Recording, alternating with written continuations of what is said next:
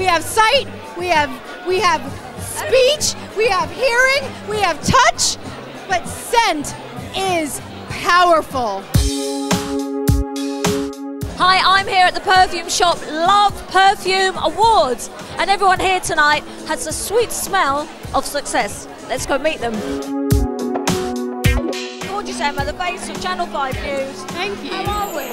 I'm very well. I've literally just come off air and I thought I'd come and enjoy a glass of champagne with you, Lizzie. Now, do you love a perfume? And do you know what I love doing? I have a little bag-sized perfume in my bag, always. And when I'm feeling a bit down or tired, give myself a little spray. It helps. I know. What makes a great perfume? How do you know when one is a winner? You're looking for a great smell, obviously, great name, great bottle, great packaging. A bit like a man, it's the whole mix.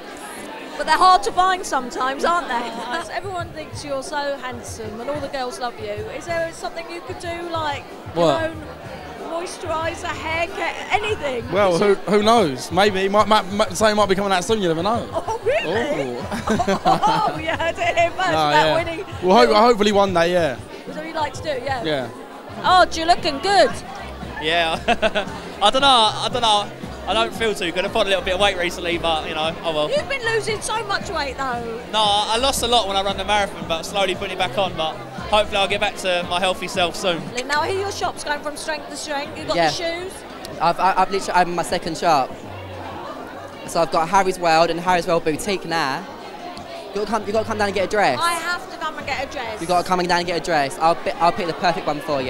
Now, are you in competition with Amy? Because obviously she's doing the clothes down the road. Is it quite competitive? Do you know what? It's not competitive at all. I mean, we're all happy for each other. Sid, you've been amazing. I mean, what is it like being on Strictly? Oh, I love it. Love it. It's the best thing I've done for years. Really? Yeah. But what are the nerves like? You know, a live show, Saturday night. We try not to talk about them or think about them.